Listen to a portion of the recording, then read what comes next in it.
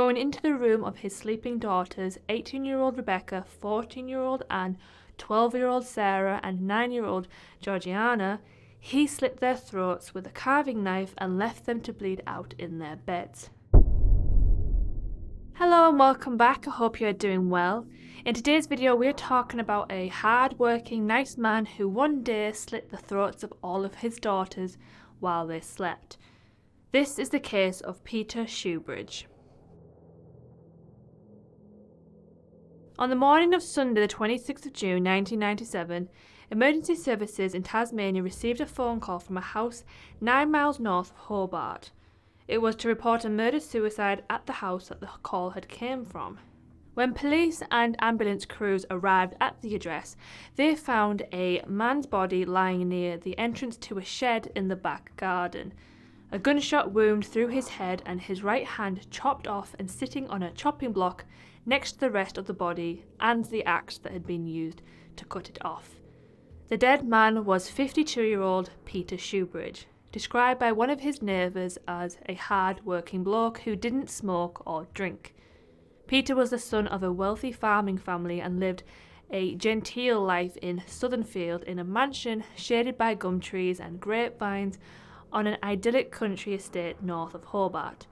He spent his time restoring antiques and writing poetry, some of which had been published. His 1992 book of poetry, A Bush Wedding, was dedicated to his ever-caring and supportive wife and 4 beautiful daughters who provide all the beauty a human could possibly ever wish to have. But in the early hours of that morning in late June, Peter did something that no one who knew him ever imagined he would be capable of. Going into the room of his sleeping daughters, 18-year-old Rebecca, 14-year-old Anne, 12-year-old Sarah, and 9-year-old Georgiana, he slit their throats with a carving knife and left them to bleed out in their beds. Rebecca woke up in time to make a failed attempt at defending herself, sustaining defensive wounds to her hands in the process, but the younger 3 never even had a chance. After murdering his daughters, Peter drove to the nearest town, Cambridge, and posted letters explaining what he'd done to relatives, some of the envelopes stained with the girls' blood. He then returned home and made the call to the emergency services before going out to his workshop in the shed, retrieving an axe and chopping his right hand off. Why he cut his hand off is the subject of some debate. Some believe that he felt guilt regarding the murder of his daughters and so cut off the hand that he'd used to do the deed as some sort of self-inflicted punishment or atonement. Others think that as an untreated amputation of that nature would likely result in fatal blood loss with a fairly short space of time, it was a backup way of killing himself if what he did next didn't do the job. Whatever the reason for the self-inflicted amputation, once he'd done that, he picked up a .22 caliber rifle and, presumably with some difficulty as he was missing a hand, shot himself in the head. Why Peter Shoobridge did what he did remains something of a mystery. He had no history of violence or mental health problems, and while the police were quick to attribute the death to his recent separation from his wife Wendy, who retained custody of the girls, there doesn't appear to have been any significant animosity between the former couple. The day before the murders, Wendy had dropped her daughters off at the father's house and later said that Peter had been normal and ordinary. The letter sent to relatives after the murders, along with more letters found neatly stacked on the kitchen table, offer some clue as to the motive. According to the local coroner at the time, Ian Mattison, the letters were long and detailed, speaking of his concern for this troubled world and how he didn't want his girls to continue living in it, along with mentioning his animals and how they should be cared for after he was gone. Mr. Mattison also said that Peter Shoobridge had some concerns about his own future.